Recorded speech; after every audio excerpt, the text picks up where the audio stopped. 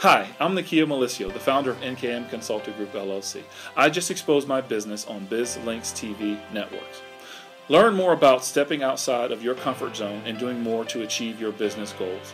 Coming up on my episode of That's My Biz on BizLinks.tv.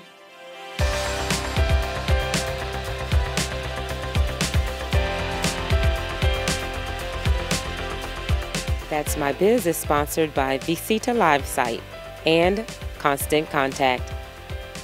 Hi everyone, and welcome to another episode of That's My Biz. I'm Pamela Alexander, your host, and you know, as always, we enjoy bringing to you the wonderful businesses, nonprofits, and associations that we meet when we're out there networking. We want you to know about all these businesses because they just bring you so much value, whether you're a business or whether you're a consumer. There's an opportunity for you to learn something here today.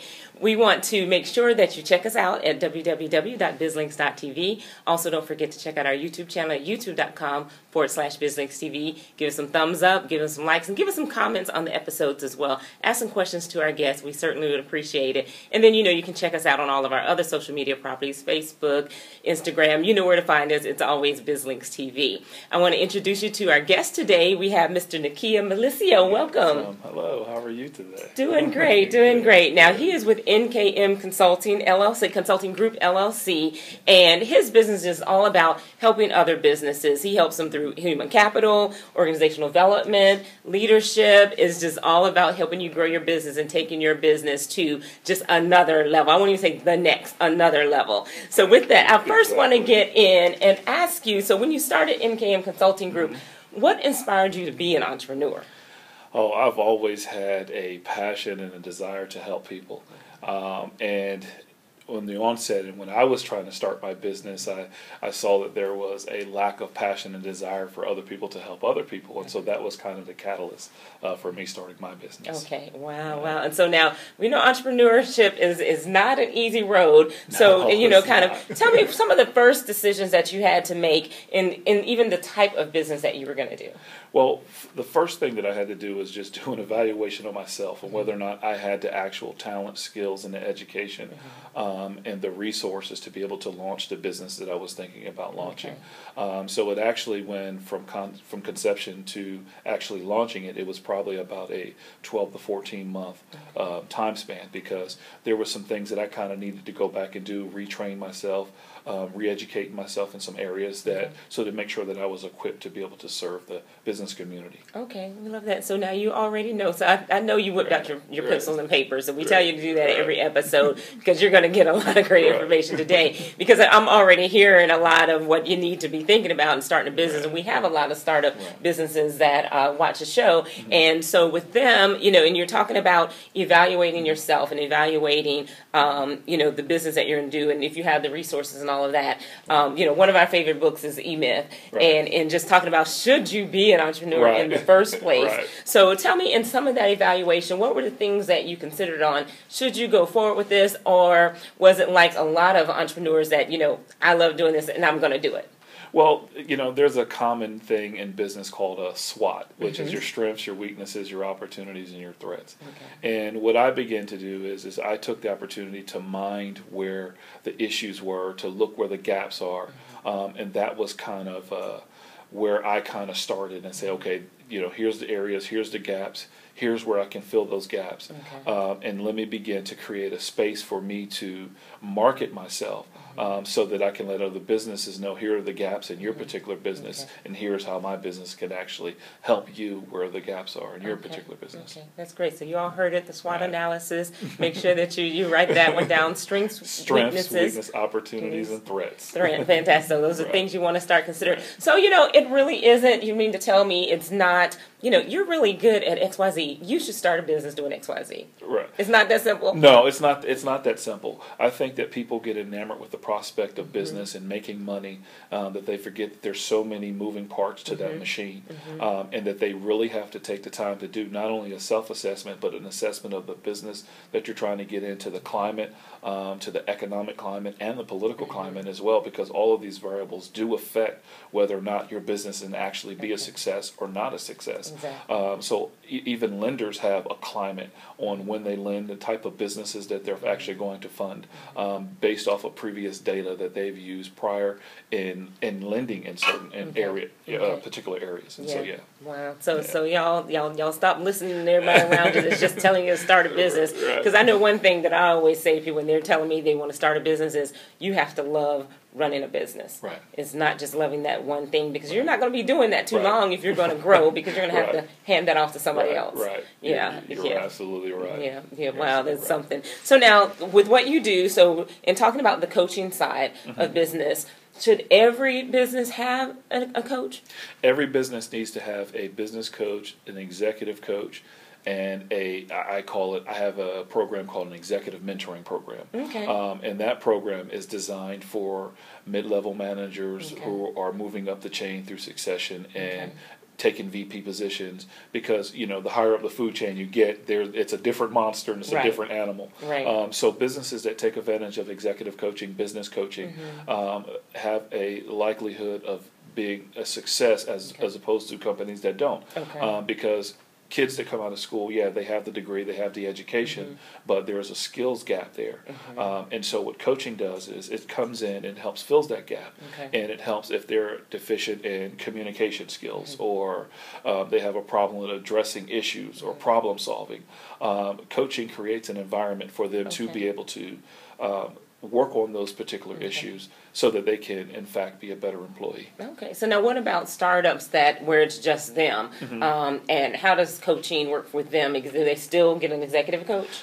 Absolutely. I think when businesses are starting up, I think it is a really good place for new startups to get a coach. And the reason being is because it's like you get a chance to work through all of your issues with a coach, because they've been there, done that, and seen that. So you get an opportunity to not only look at the business model as a whole, but you get an opportunity to say, okay, here's where my business is deficient, and then a coach can come along and say, hey, okay, here's the type of talent you need to drive this organization. Because I believe human capital is by far the most valuable part of any organization. And organizations that do not invest in their talent is going to be out of business real soon. People think that it's the product that you push. No, it's the people that make that organization work. So we love that, because we know, we always tell business, you've got to build a team. Even if you're a small business, whether it's an employee or whether it's a contractor, you've got to build a team. You can't do it all yourself.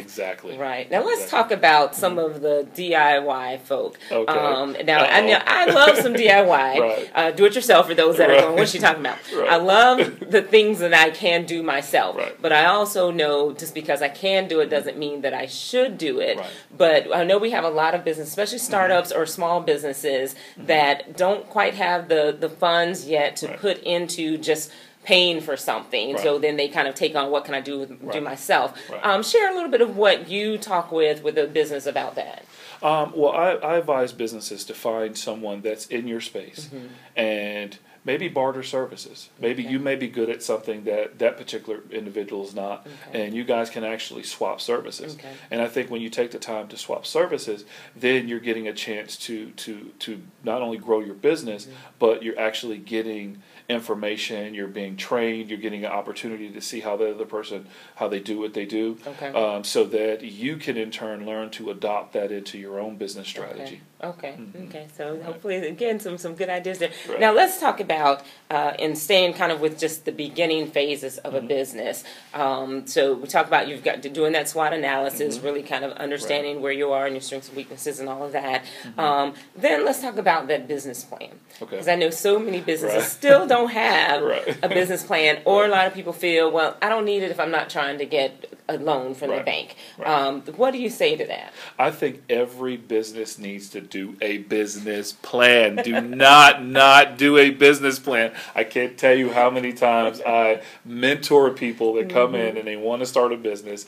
And, one of my favorite quotes is by Albert Einstein: if you can't take something complex and explain it simple, you don't understand it well enough. And I think what a business plan does is it takes this complex ideal in your head and it explains it into a simplistic way that where any lender, an investor, or anybody that wants to partner with your business, they can understand it. Now, the second part to that is that a business plan is a living organism. It will continue to grow. It will continue to evolve over time, because as your business changes, your business model will change. You should change because it'll grow, but you need to have some foundation to know where you are so that you can know where you're trying to go. And then sticking to it to some degree, right, or at least seeing, because I know there's a school of thought of, you implement something and you make a quick determination whether it works or not, and then you change it if it's not working. But you've got to stick with it long enough to make sure that, to give it time to work. Okay, so the advertising, for example, we know a lot of people, they kind of want to do an ad, but they want to do a one-time ad, and we tell them it takes at least 7 touches, even more now because of social media and all the other medium that's out there, but that, you've got to get, things don't happen overnight. No, they don't. Right. They don't. So now we see these businesses out there that seem to be these quick overnight successes, and we know it takes years to become overnight success, but a lot of them that have kind of found this thing and then they all of a sudden grow. But we know that's a small percentage of businesses that happens to.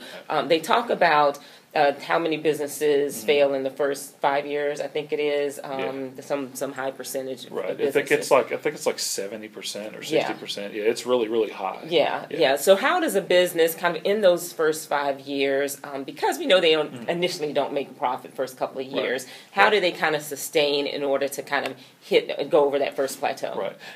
Backtrack for a second. You mentioned a business plan.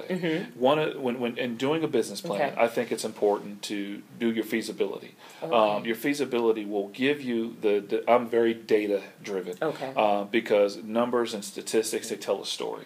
And if you're good at interpreting that, it can really give you a good roadmap going forward as to what are the potential landmines and going forward. Now, businesses that are trying to grow and businesses that actually fail, businesses that grow, they find out who their customer is, and they know who their customer is, and they build a campaign around that customer.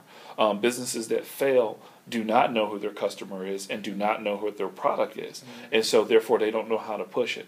I was at a speaking engagement one time, and the question came up about marketing, and I had a water bottle in my hand, and I said the biggest mistake that people do with marketing is they want to push the water bottle instead of finding out what's unique about their particular business and creating a marketing strategy around that, as opposed to saying, here's my water bottle, buy my water bottle. Why should I buy your water bottle when there's 50 other different versions of this water bottle? What is unique about your water bottle? It's kind of like if you look at the Apple versus the Samsung marketing strategy, it's Apple. The Apple iPhone is never the center of the commercial. It's always about the lifestyle. But if you look at like Samsung's phone is the focus of the commercial, and so that's the fundamental difference between Apple and Samsung. They know who their customer is, and they market to that particular thing. So every business needs to spend time looking at the data to see what their customers are buying, how they're spending their money, what social media sites or what websites are they looking, and take that data and then incorporate it into their market strategy. And there are plenty of other predictive analytic models out there that can help businesses identify their particular customer. And I mean, this is huge, especially because we talk about target audience all the time, and your target market, and really knowing and defining who that is. And I love that you said, and then it also shows people, a lot of times people don't know their product. So many times we run into business when we're networking with them, and they're doing one thing today, but then maybe they do another thing, or kind of an opportunity comes along, and you don't want to turn down money, and someone asks you to do something else. It's not quite what your specific model is, but it's in the area, and you take that project on. But then you stop yourself from being able to do more of what it is that you truly do. But when you don't know that product, you're susceptible to that. And so with that, it segues me to one of the most important words is saying no sometimes. And that's a challenge for businesses as well. It is, and because sometimes your business is just not prepared to take on certain things. And you may get a big contract that comes across your desk, and you may say, this have a great dollar amount, a great value to it, and you're like, hey, we can do this. But yet, when you look at your business model, it's not stable or strong enough, and you don't have the team, the support, and the resources to actually execute that contract or to execute that business deal. So you have to sometimes, one of my favorite things is that I tell my coaching clients is sometimes you got to slow down to speed up.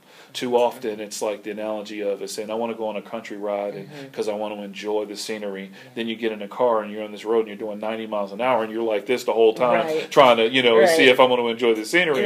But you miss all the view and, it defeats the purpose. So if you take the time to slow down and get an opportunity to see what's going on, to see the trees, to see the flowers.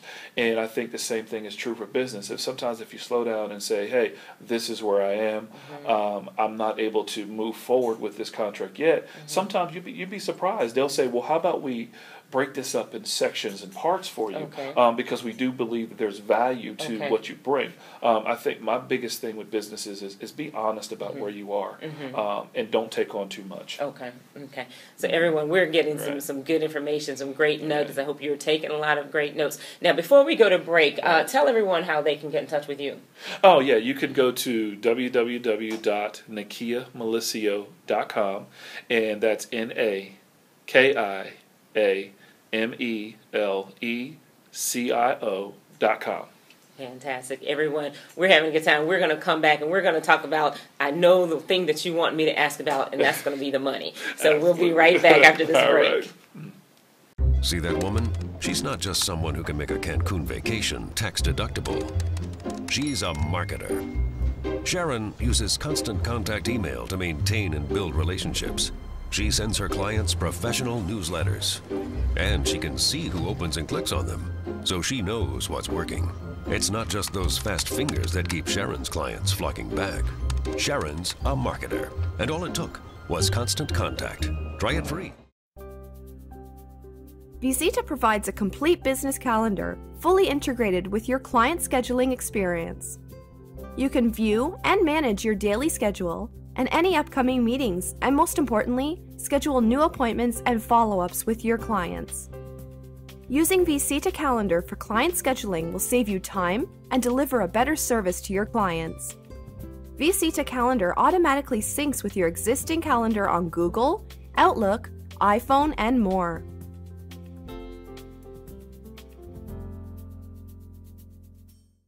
Welcome back, everyone.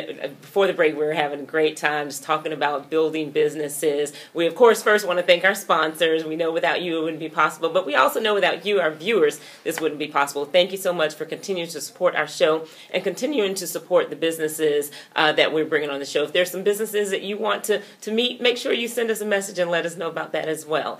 Now, we're talking to Mr. Nakia Melecio with NKM Consulting Group, LLC.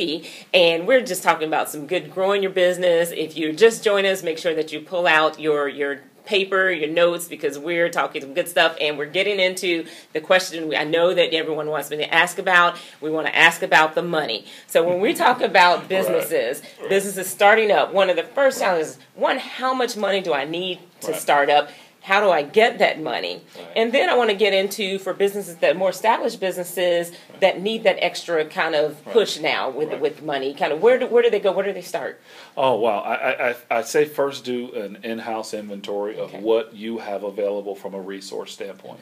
No matter where you go, whether it be a bank, a venture capitalist, or your family, the question is, well, how much have you invested into your business? And I think that if you take an opportunity to look at some assets that you have, there's some very simple things that you can do to get your business up and going for very little cost. I'm a big proponent of starting a business off lean and try to be as much debt-free as possible so that you can have a business that can actually be scalable. Okay. So in growing it, well, I guess... So we know you don't necessarily have to always go the loan route. Right. Okay. Now, for those that do need, or they just need larger, depending on what type of business it is, and they need kind of that funding, what are the things that they need to have in place? What are the banks looking for today? Well, banks are looking for, and I know that accountants, if you're an accountant, you're listening, stop telling them to deduct everything. Banks want to see cash flow, cash flow, cash flow, cash flow. They want to be able to see if your business actually can pay its bills, pay its employees, have ability to grow. So in being able to get cash and get funding, you want to make sure that you have at least a credit score of 700 or north. That will put you in a good opportunity to get some funding.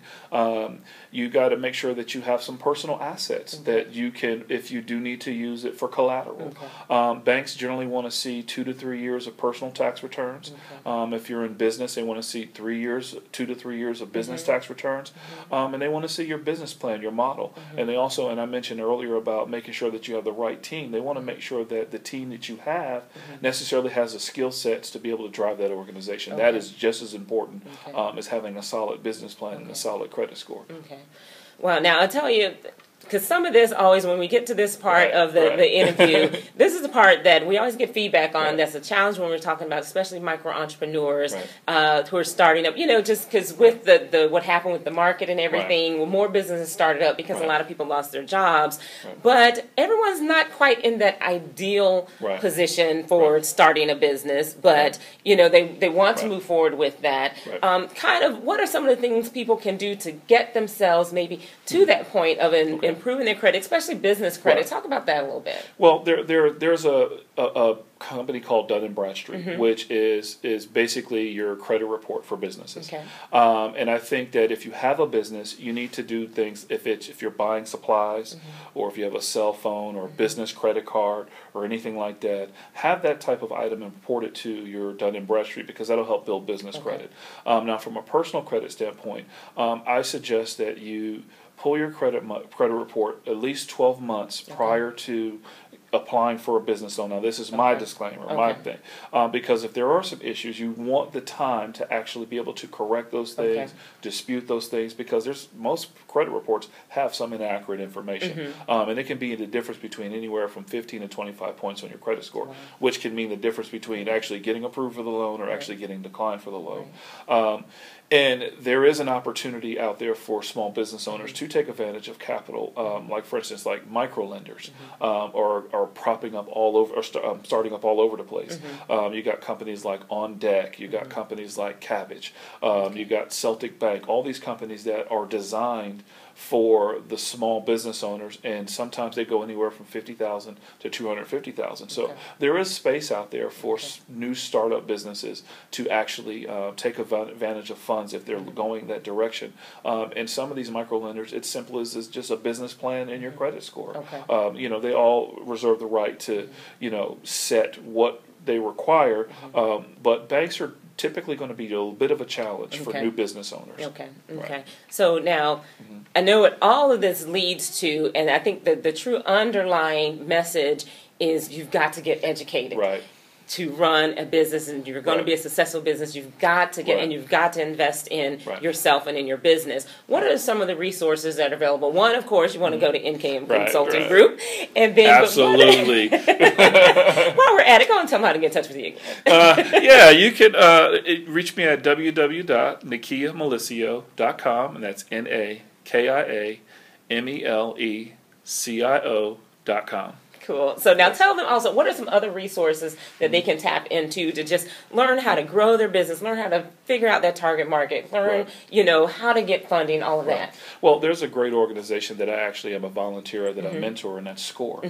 SCORE is a great place for new business owners, even existing business owners, to come in to get the resources they need, the information they need, and how to launch their business, grow their business, market their business. We have awesome mentors and tons of tools that can help them. From a personal standpoint, you mentioned I mentioned credit. I'm not familiar with OperationHope.org. It's a great place. Like they have great tools in helping people rebuild their credit, helping people, you know, understand, having financial literacy. So that could actually be a great place too. And they're a nonprofit organization as well. So if you're not sure about your credit or even how to read your credit report, that can be a great place that you can take advantage of of their resources, because they're committed to helping particularly minority communities you know, hit that 700 credit score mark. See, I told y'all we deliver on our promise. We're going to bring you some good information for both businesses and for consumers as well. Operation Hope, great resource there. And then also SCORE. You've heard us talk about them on this show before. Great to tap into. The consultants themselves are free for you to to tap into, that is huge. Absolutely. Yeah, and then they have great classes that are nominally priced. So I mean, you can't beat it. You learn so much, and you've got to, again, invest in yourself, invest in your business if you're going to grow it. Now, another area that's, I know it's always been there, but it just seems to even be more prevalent now when you're talking about small and mid-sized businesses is government contracting. Correct. Talk a little bit about how businesses why should they get into government contracting, and then how do they do it? You know, I tell every small business, if you need to register your business with the federal government. They are the largest purchasers of goods and services. And then there are opportunities that, especially for a minority-owned business, women-owned small business certification. There's the 8A program. There's the HUD Zone program. There's the disabled veterans program. There's tons of programs out there that for minority-owned businesses to take advantage of. So let me tell you how it works. If every year, the federal government sets aside a certain percentage of their overall budget. And that overall budget, like take, for instance, women-owned small business certification, is 3%. So if there's a contract that's available, say Coca-Cola or somebody like that has a contract, by law, they have to, in turn, take a portion of that contract, bid it out to a women-owned small business certification if, in fact, they are participating in that. So it's to a minority-owned business advantage to take advantage of government contracting because it is a big space and there's tons of money in that area. I'm not saying that it's an easy thing to do because there are certain requirements that you need to meet in order to be able to register your business, do business with the federal government, having the capability to be able to do business with the government. But I tell every business they need to take advantage of government contracting because there's a lot of money in that space. I have several clients that I'm mentoring right now. One of them, they're a small firm, 3 people. They're doing $7.5 million a year in federal contracting. I have another firm, they're doing $3.5 million, and another firm, they're doing $5 million, and all they do is government contracting. So it took time, but now they're in that space, and there's goods and services, and it's everything from HR to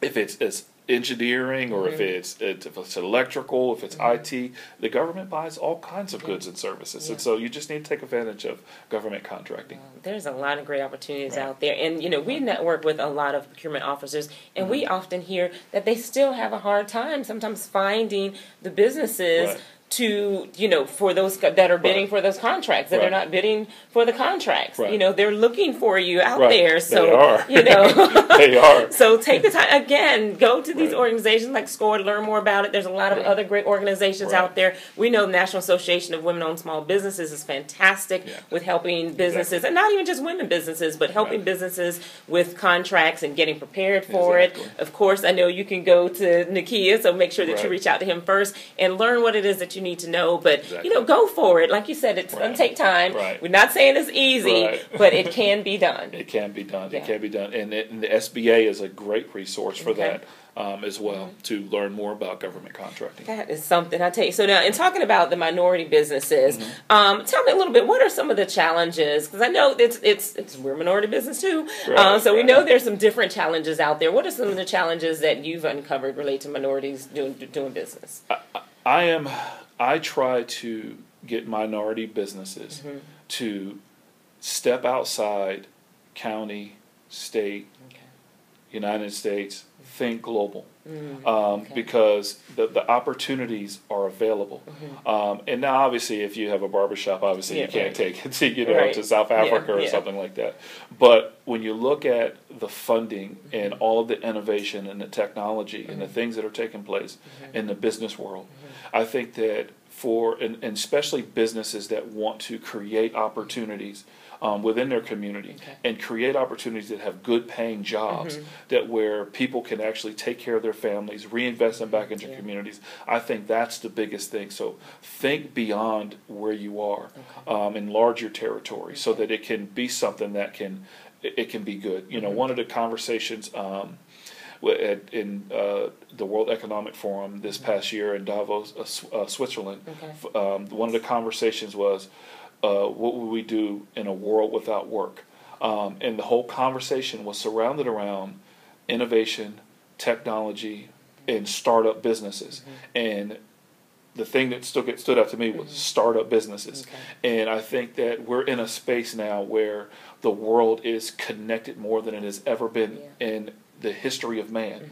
And to be able to take advantage of that, we're in what is called the fourth industrial revolution right now, where everything is cyber and AI, artificial intelligence, and social media is heading that direction, so that the customer can have a more of an interactive experience where you can literally do work from your home straight to Singapore, and so that's why I say open up your business to not just the United States or your local area, but the world. Well, we really love that. We love that you shared that, because we're here. We're BizLinks TV Network. We are exposing your business to the world, so that is such a great fit for us, and we're so glad that you shared that. We know there's so much more information that you could share with us. We know we want to have him back, but we want to have him back with the questions that you have out there. So we want to make sure that when you all watch this episode, give us your comments, give us your questions, because we want to make sure that we invite you back to share some more wonderful information. We certainly appreciate you joining us today. Thank you for inviting me. Absolutely, absolutely. Everyone, make sure that you go to his website again, Nakia Melecio. Right, I knew I was going to get it right, at some point. Okay. Now, and spell it again for them one more time. Yes, it's NAKIAMELECIO.com.